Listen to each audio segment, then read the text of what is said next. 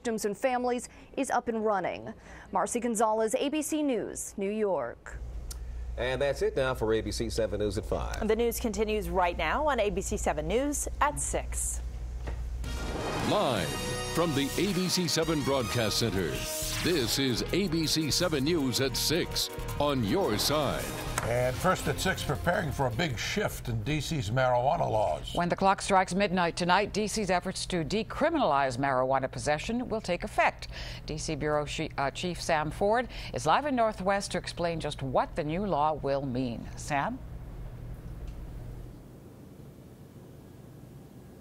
Hello? Oh, okay. Proponents are saying in this case that they